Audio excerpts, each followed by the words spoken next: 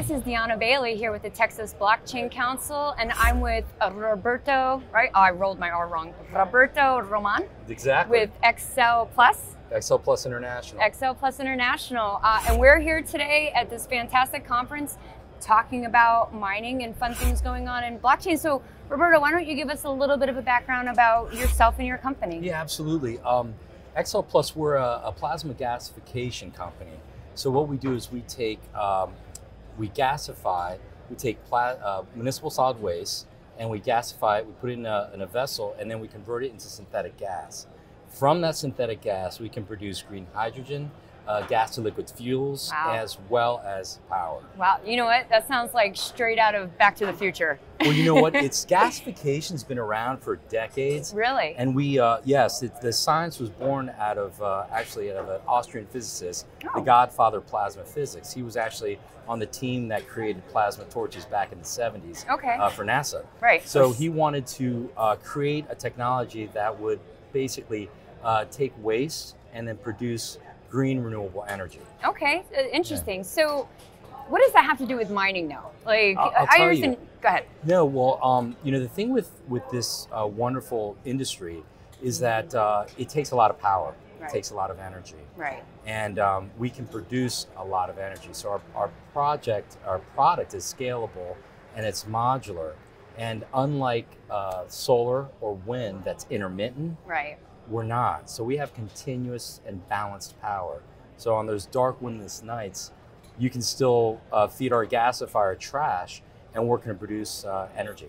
Wow, so it's almost like you're solving two problems at once, right? Absolutely. In Texas, for example, there's 400 closed or closing landfills.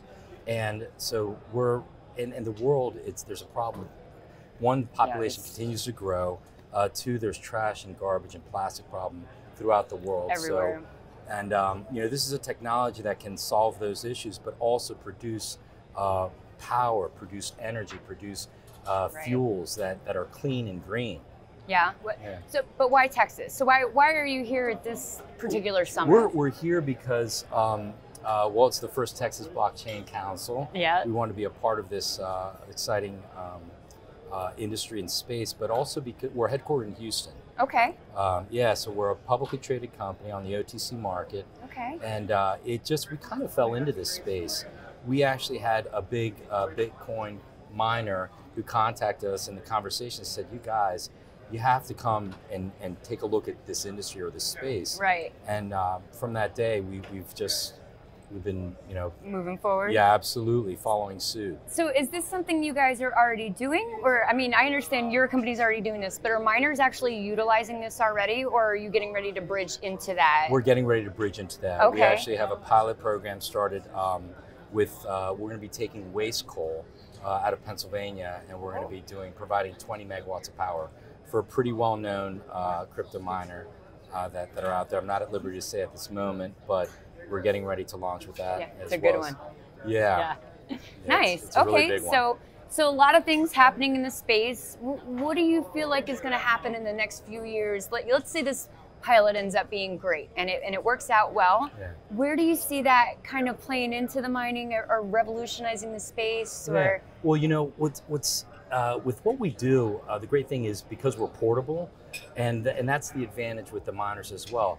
They're constantly looking for that source of power, right? Whether it's the wind farms or the solar or the hydroelectric, but all that eventually is going to essentially, the low-lying fruit is going to, I think, slowly kind of disappear, and that's where I think emerging technologies like ours can help fill that void and provide the power that's needed. Yeah.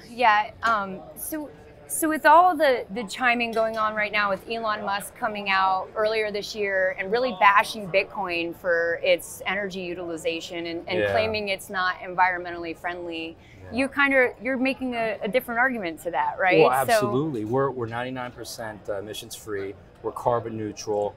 We're helping to heal Mother Earth. Right. And from a personal point, I always want to be attached to a project with purpose. Right. What better purpose than to be able to clean the waste that's out there and convert it and turn it into renewable energy?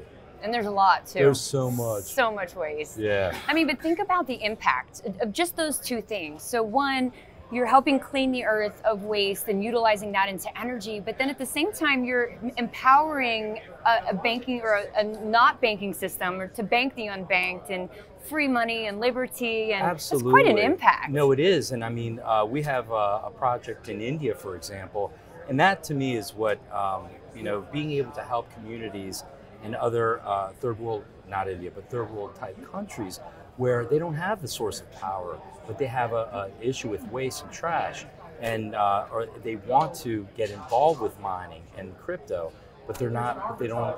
It's really it's a great marriage. Any chance you figured out what to do with those blades from the wind farms yet? Can we turn those into energy? Well, you know what? That's going to be an issue, and that's why we go to landfills, so we can actually convert those and all that trash into something that's positive. Wow, that's so amazing. Yeah. What an impact you have. No, it's good. Is there anything that you want to leave our audience with? Yeah, absolutely. You can find us on XcelPlus. We're a publicly traded company, and we're just here to support the world's waste problem. And we're an energy that cleans. So looking forward to helping the world out with this ongoing environmental issue and problems. Well, awesome, Roberto. Thank you for taking the time. We appreciate it. Thank you.